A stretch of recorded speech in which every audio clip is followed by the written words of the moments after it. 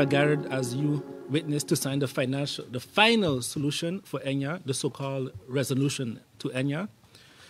Today is a day that we took an important step towards a secure future for the vulnerable 30,000 plus policyholders whose pensions are threatened to be significantly cut, which would have severe social and economic consequences. Today, after months of discussions, research, and planning, we reached to the resolution of Enya, based on cooperation within our kingdom. Our first attempt to come to a resolution included the Netherlands, who were willing to provide a major loan to be used as a capital injection for a full restart of Enya. After lots of efforts, this first attempt did not succeed, as the proposed loan would be a heavy burden to the budgets with severe debts, which will result, especially for Curaçao, to exceed the interest burden norm of the Kingdom Act Financial Supervision, Curaçao and St. Martin, the so-called EDFT, which would not be only a violation of the EDFT, but could potentially jeopardize the future capital investments, as was earlier mentioned by the Prime Minister. After this first attempt, Curaçao, St. Martin, and the Central Bank went back to the drawing board to find an alternative solution in the interest of the policyholders of Enya. After a period of long discussions and negotiations, we finally reached an agreement that we can celebrate today.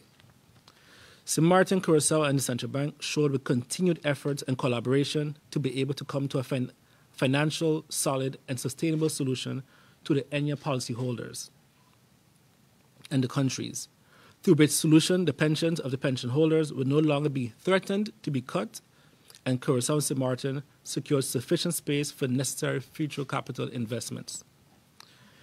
Today, I'm here to ratify the resolution to Enya, but I'm also here to say farewell to my fellow ministers of Curaçao as I return home. When I return home soon to be a member of Parliament. This makes me to reflect on my last 4 years of being Minister of Finance, which period was for sure not the easiest period due to the recovery of the hurricane and the COVID pandemic, which wrecked our economies, and of course the geopolitical matters at times fighting for our respect, our sovereignty, and honest cooperation with the Netherlands.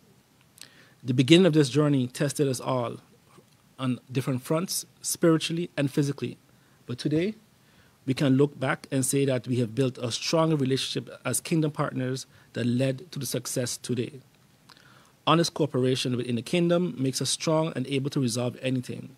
And I hope to see this cooperation not just continue, but grow in the best interest of the countries, especially cooperation between Aruba, Curaçao, and St. Martin. I would like to thank all of those that participated in this assignment, the advisors at Central Bank, the advisors of Curaçao, but also my staff, Christian and Yap from the cabinet.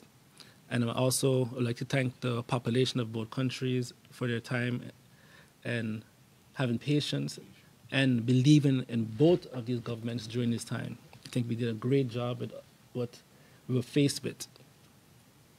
I'm happy to be able to serve to my best abilities to make our future and today's event, the future of the policyholders, much brighter. Thank you.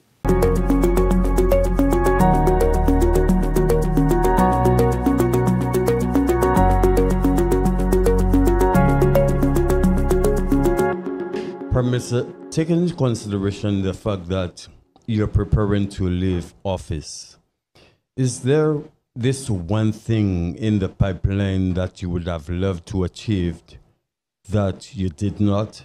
If yes, what is this one thing? One thing would be, I can't give you one thing, Stephen, but I know for sure one of the things that is still pending, which can happen, or it might happen with the next government, is what was initiated in terms of the improvements for our civil servants. Requires legislation. As I mentioned before, it was at the Council of Advice, the main one for the changes. And I know everyone is asking, when will we finally see that increment on our salaries, the civil servants?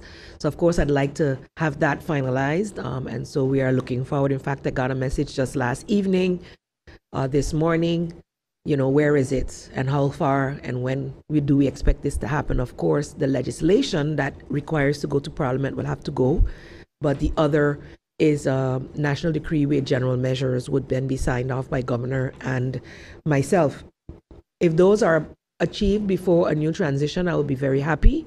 But even if it happens in the next government, I'm still happy because it's a decision that it's a process. It was taken in due time. I would like to see all of the other discussions that we had with our unions come to fruition because government is on the same page with them in terms of improving the conditions for our civil service, not just in remuneration, but in working environment and the like. Another thing that has weighed heavily on me is, of course, the situation with the SER. And we are still trying to actively resolve the impasse because of the Employers Association, the dispute, and the ILO recommendations. Hopefully that will be resolved within the next couple of weeks so that the necessary legislation that impacts St. Martin can be handled.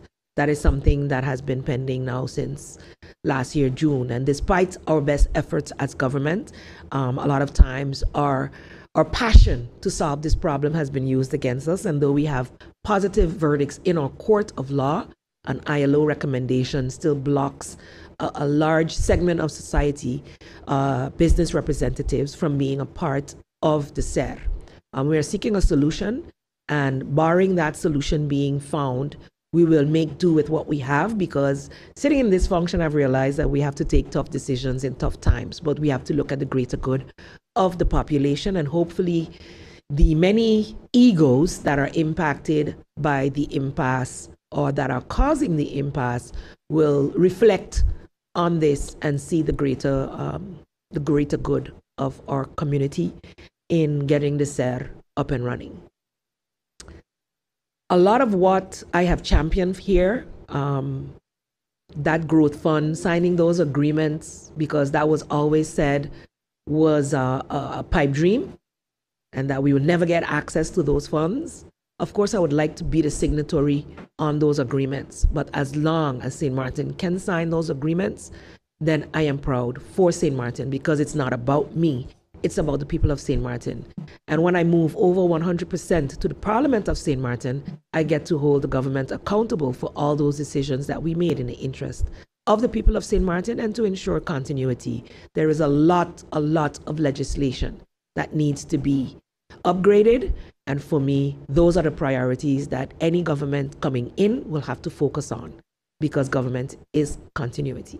And I want to ensure that the hardworking civil servants do not become disheartened and demotivated moving forward because of maybe a change in trajectory and a stagnation of progress that have finally been made.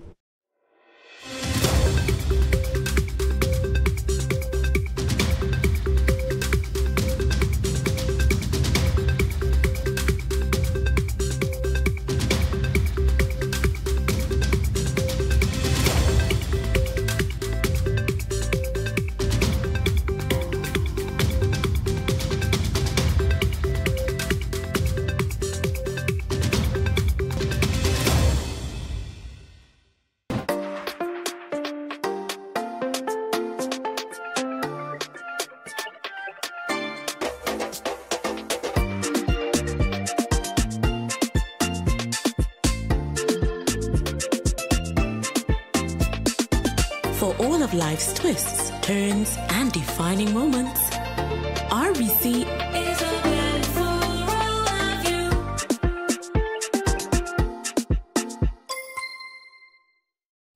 SXM, your social and health insurance is SXM, your social and health insurances. Are you SXV insured? Do you have a valid medical insurance status? SXV is cardless. Request your My SXV account today and enter the virtual office of SXV. Go to sxv.sx and sign up now. SXV, yeah, your social and health insurances.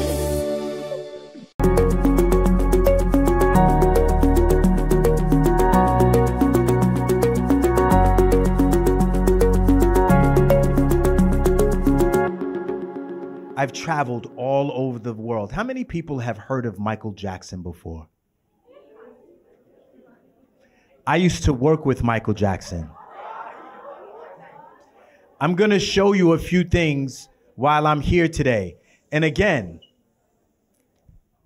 Michael left a history of dance videos and art behind so you can enjoy it. When I was your age, I dreamed of working with him. And as a young adult, I got to work with him. There's a saying, sit with winners. The conversation is different. Does that make sense? Yes or yes? Sit with winners. The conversation is different. Sit with people who have vision and focus. Do I have permission to teach you a quick lesson? Yes, okay.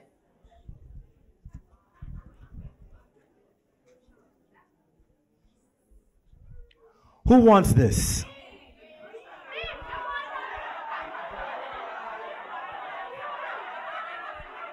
Who wants this?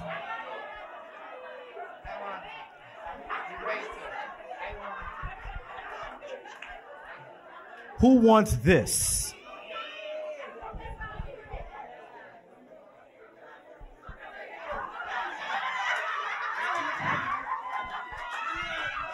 Hold on.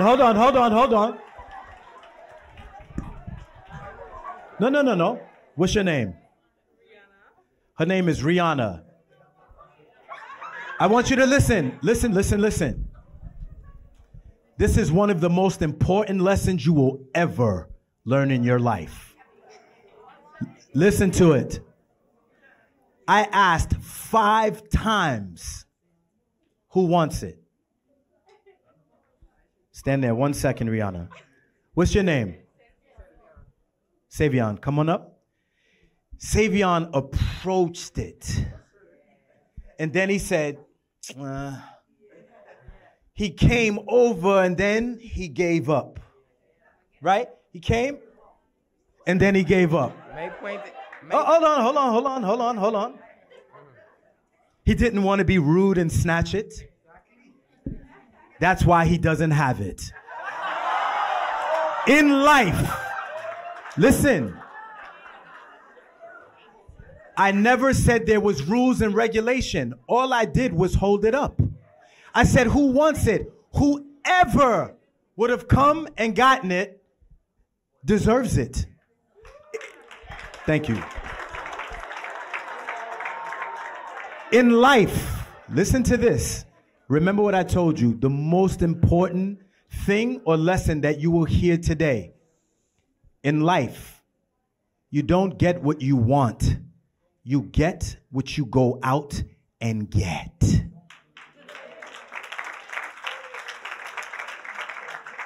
The reason that Rihanna has the money in her pocket is because she decided to get up. She decided to go all the way and decided to grab it.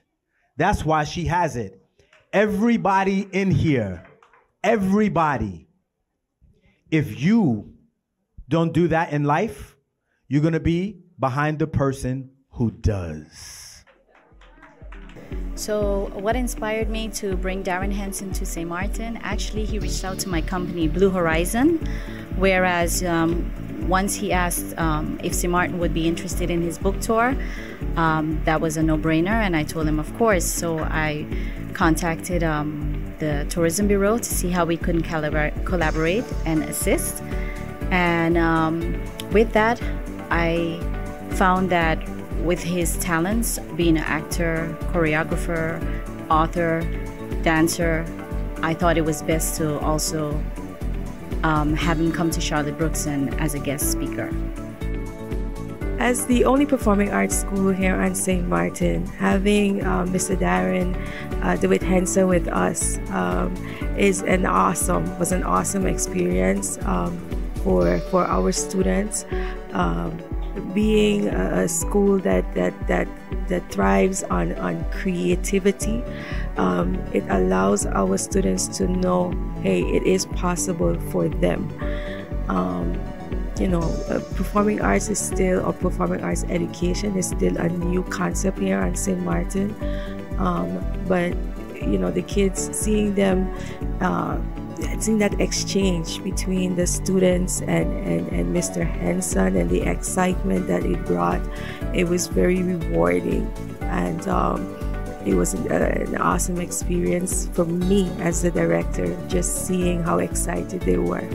And I think this is why an institution such as ours needs to exist, why it's important for us to exist, and why persons such as Mr. Henson, we welcome them to CBA, to speak to our students, to motivate our students, and to allow them to see that it's possible for them as well. What inspired me to write the book was a lot of questions that a lot of my fans all over the world ask, and I can't be everywhere at one time, but a book can. So I decided to put all the answers in the book. The difference between this book and my other books is that this book has a collection and a combination of all of the books together.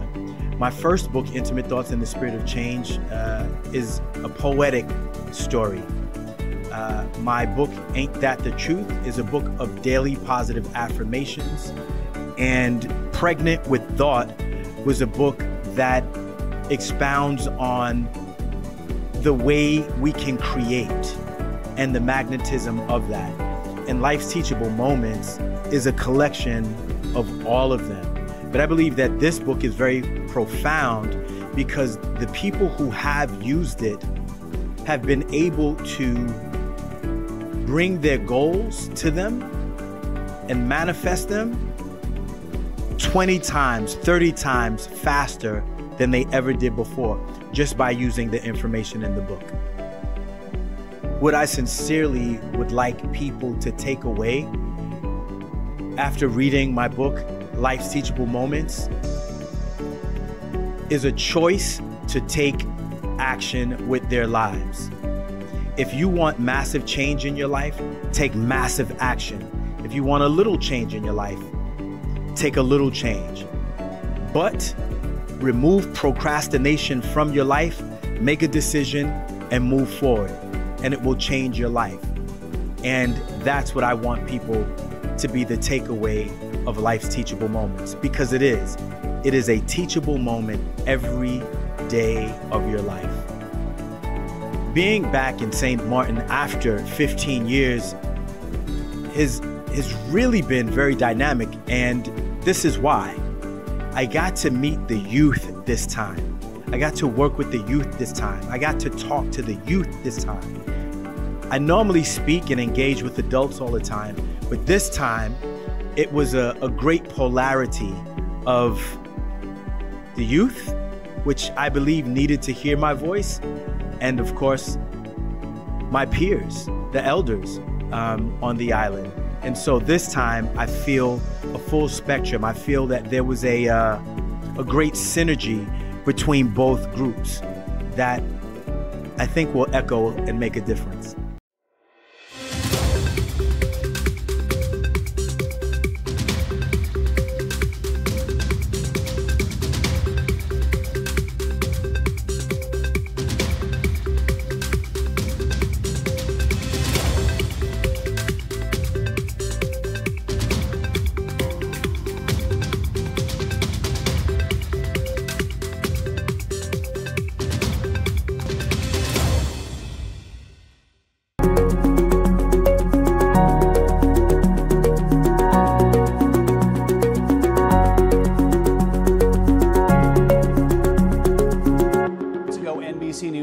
That O.J. Simpson has died at the age of 76 following a battle with cancer.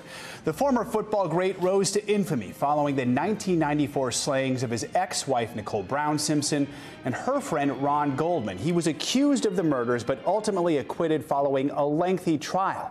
Simpson's family released a statement on social media today reading in part, "Our father, Orenthal James Simpson, succumbed to his battle with cancer. He was surrounded by his children and his grandchildren. And we're told that he died yesterday. NBC's Cynthia McFadden covered the O.J. Simpson trial extensively, which captivated the nation. It was known as the trial of the century. Just a stunning development in a life that started with this football great. He won the Heisman Trophy at USC, was an NFL star, playing largely for the Buffalo Bills for so many years, and then came the trial and ultimately serving prison time for an armed robbery. What are you thinking right now? Well, I'm thinking that this was a life that spanned both the highest of highs and the lowest of lows. Having sat in that courtroom for the entire 11-month criminal trial and then the subsequent civil trial in which the Goldman family sued him for money damages, which were never made good on. Some of the payments were made, but very, very little of the payments were ever made. You know, O.J. Simpson was a larger-than-life person who succumbed, I think, to the very worst instincts that he had. And while he was acquitted of the criminal trial, the evidence, as you sat in the courtroom, was just a mountain of evidence, the blood evidence, the evidence piled up against him. And yet the acquittal, the jury, I think one of the things that was interesting at the time, the jury, of course, saw a much different set of facts than what those of us sitting in the courtroom saw. Much was excluded, much was changed. There were the famous, the glove, if it doesn't fit, it must acquit, you must acquit. The defense team, out-lawyered the prosecution in many ways. And it was a stunning, the day of the verdict, I will never forget. I think we went in thinking that there was going to be a conviction, and it was an acquittal. He was convicted in this civil case where the standard, of course, is lower. Right. He was found liable in the civil case where, of course, it's a preponderance of the evidence versus the reasonable doubt. And we do have to remember, before we even had the trial, we had the Bronco chase, which is just this moment in history that every single person remembers, this low-speed Bronco chase through Los Angeles, carried live on television. Yeah, remember, the murder, of course, occurred on June 12th, 1994, went quickly to trial. The Bronco case was this, I mean, it's one of those things, if you were alive at that point, you probably remember where you were when that Bronco chase occurred. Simpson, they went to court very quickly. I mean, when we know now, there are sometimes years of delay. In this case, they went to court in November. The crime committed in June. They went to court in November. The verdict was in October of 95. We are just 2 months away now from marking 30 years since those murders, June 12th, 1994.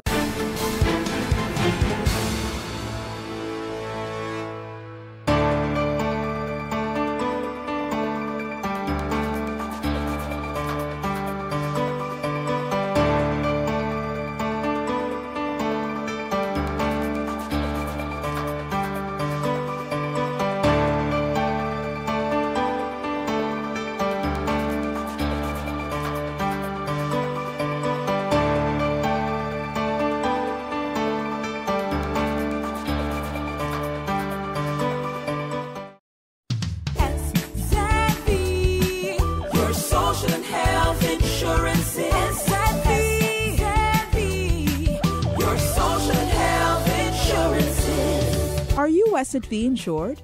Do you have a valid medical insurance status? SXM is cardless. Request your My SXM account today and enter the virtual office of SXM. Go to sxv.sx and sign up now. SXM, yeah. Your social and health insurances.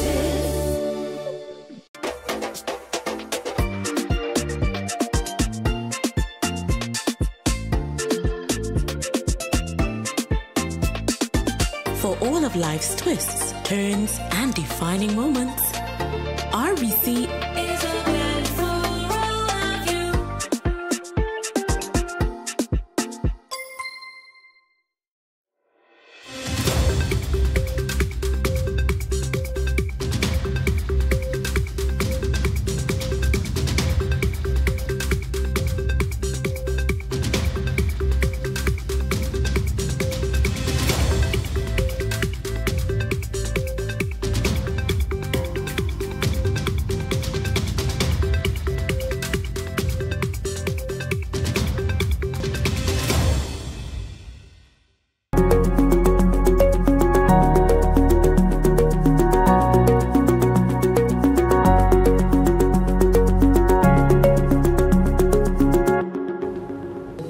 session seeks to provide participants with an understanding of the challenges and opportunities associated with transitioning to a climate-resilient, sustainable, low-carbon future with a specific focus on renewable energy.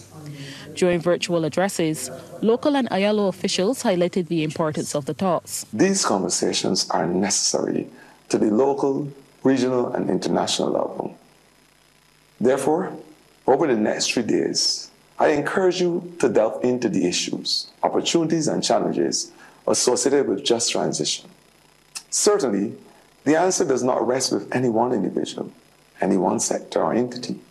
Just transition means different things to different people in different spaces. However, in concerning just transition, we must have a holistic approach. Events such as this national symposium embody the essence of collaboration, social partnership, knowledge exchange, and integrative policy development. And I again echo the call by Honorable Minister Adrian Ford for us to see if we can make this an annual event. And Labour Minister Colin Jordan has elaborated on the impacts of climate change on the workforce. We've seen it in Dominica not too long ago, where in about 12 hours, over 100% of the nation's GDP was wiped out. That impacts workers because it means that stores are shut. It means that manufacturing plants are shut. Those are the negative impacts. We have to build resilience. We have to adapt. And that has to be our focus. It means then that there's going to be the need for flexibility. Businesses and employers have to be flexible. Workers will have to be flexible because we are transitioning. We are in a transition. From a government perspective, we're going to do all that we can to make sure that the transition is just. Over the next few days, sessions on opportunities for job creation and regional best practices, among other things, will be rolled out. The talks are scheduled to wrap up on April 12th. Rianne Phillips, CBC News.